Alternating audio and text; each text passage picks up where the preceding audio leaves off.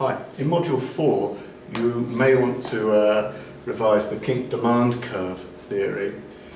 This is a theory which tries to explain price rigidity, the phenomenon of prices staying the same, staying rigid for some period of time in oligopolistic markets.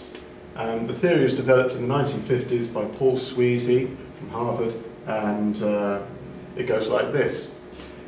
The idea is that oligopolistic firms who are interdependent, they are concerned about their competitors and what their competitors are doing, tend to stay at a fixed price, their product at a fixed price P. They don't want to raise their price because they understand that at prices above P, they face a very elastic demand curve. And that means if they raise their price a bit, they lose a disproportionately large number of customers. So that's not good. So above price P, it's quite shallow, the demand curve. However, if they were to lower their price, they don't pick up many extra customers because they enter into a price war as their interdependent competitors see they're lowering their price and also lower their price. So the demand curve below price P tends to be quite steep, inelastic, and therefore the demand curve is kinked around price P because they're producing Q, and they have no incentive to either raise or lower their price. So this explains why an oligopolistic firm doesn't want to change their price. But why might they not have to change their price? Well, for that we need to develop this diagram a little bit. This is of course the average revenue curve as well as the demand curve. And we can draw in a marginal revenue curve which falls twice as steep. Initially, the marginal revenue curve twice as steep as the upper part of the demand curve, and then the marginal revenue curve does something rather strange. It disappears here and it reappears lower down, twice as steep as the rest of this demand curve, something like this. Now why does that discontinuity occur? It only occurs with the kinked demand curve. The reason is this: if you imagine just this half of the diagram, it makes sense that the MR curve is twice as steep as the AR curve.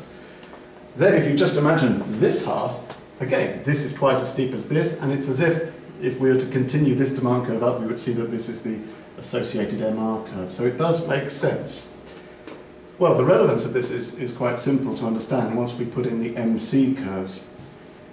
If the marginal cost curve, MC1 is there, then it makes sense that by profit maximizing, by producing where MC equals MR, they will produce at Q, and price will be P read off the AR curve. But look what happens when costs change.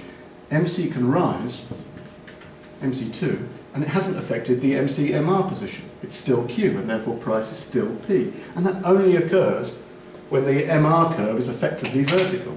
The change in costs has not led to a change in quantity. It's not led to a change in the MC-MR position. So, first of all, we established that firms in oligopolistic markets don't want to change their price. There's nothing to be gained from raising or lowering price. But this shows that they might not have to change price, even when costs change. It only occurs in this market. In any other market, a change in MC would move along a non-vertical MR curve, and it would change Q and therefore change P. But in this model, that doesn't happen. So Paul Sweezy suggested that this was an explanation of why we see a lot of price rigidity in oligopolistic markets. I think it's a good theory.